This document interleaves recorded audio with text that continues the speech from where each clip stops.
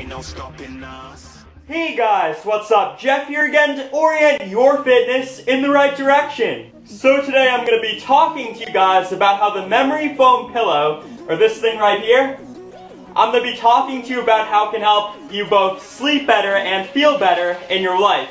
Because your sleep position is actually very important even though you may not even realize it. Because you could be doing everything else in your life correctly. You could be walking around with perfect posture.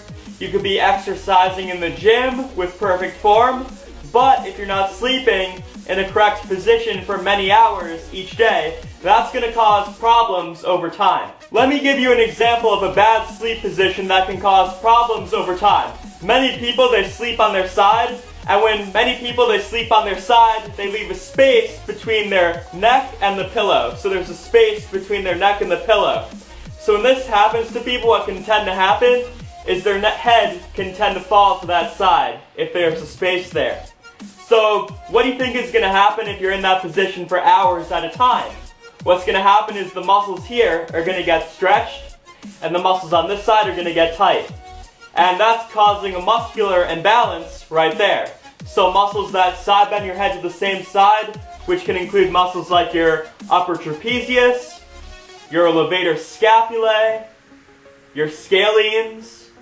These muscles that side bend your head to the same side, they can get tightened here and more loose over here.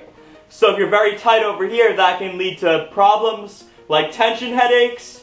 It can lead to shoulder pain, neck pain. It can potentially lead to trapped nerves, because when your scalene muscles are very tight, it can affect a nerve bundle called the brachial plexus that originates from your neck and travels all the way down your arm to your fingers. It has branches all the way down. So if you're getting entrapment up here due to your scalene muscles being very tight, it can lead to symptoms like nerve symptoms like pain, tingling, numbness, and burning sensations traveling down your arm, which isn't very pleasant, obviously. So essentially what you want to do is you want to sleep with a neutral cervical spine. Your cervical spine is your spine at your neck, that portion. So you want to sleep with your head not too far down, not too far up, not side bent. You want a neutral spine. That's going to allow you to pretty much sleep better and feel better. And what's really good about the memory foam pillow is that it has a contour to it like this. So it has a contour. It comes down like that. It's not flat. A flat pillow might not adequately support you in that position, but a contoured pillow can.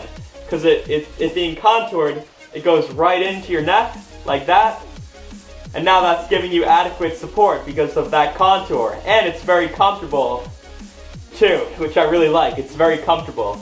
So you can sleep like that. If you fold up a regular flat pillow, you might not be being adequately supported. You could lose that position throughout the night if you change position. But this pillow, it gives you a lot of support. I really like it. I just started recently using it, and I really like it. It's a great pillow. So essentially, to sum things up, it gives you great support when you're sleeping on your side. It supports you when you're sleeping on your back.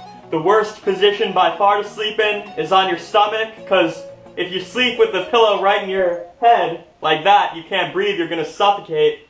So pretty much don't sleep on your stomach because you got to rotate your head. That's going to create those muscle imbalances that I talked about. You want to sleep with a neutral spine.